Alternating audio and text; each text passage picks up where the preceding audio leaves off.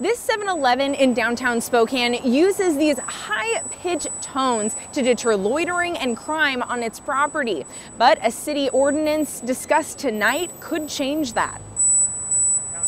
Spokane City Council member Kate Burke is proposing a ban on high-pitched tone devices. This is just an effort to get rid of them and make our downtown experience wonderful and great for everyone. The ordinance defines them as mosquitoes, which are devices emitting high-frequency sounds only heard by children and young adults. Burke believes they are discriminatory. Now, I'm not saying it's 100% one way or the other, but usually it is targeted towards young people, and so I find that discriminatory. Why are we saying that our young people in the downtown area are causing more harm than anybody else? She says the ordinance would also include the system at this downtown 7-Eleven, which can be heard by any age group.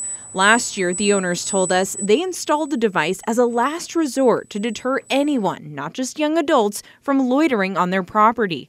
Since then, they say the number of loiterers improved. But if the ordinance to ban these devices passes, that could mean going back to square one. Do you have a suggested alternative? Well, I think first and foremost, this isn't a solution, right? This is just a temporary Band-Aid for a bigger problem. I think there are definitely areas in our community where people have found hanging out, a place safe or whatever.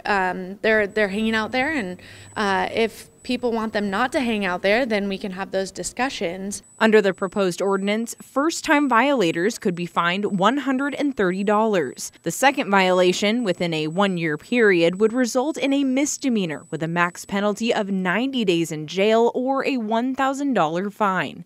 If the ordinance passes tonight, it will go to a final vote next Monday. Amanda Roley, KREM 2 News.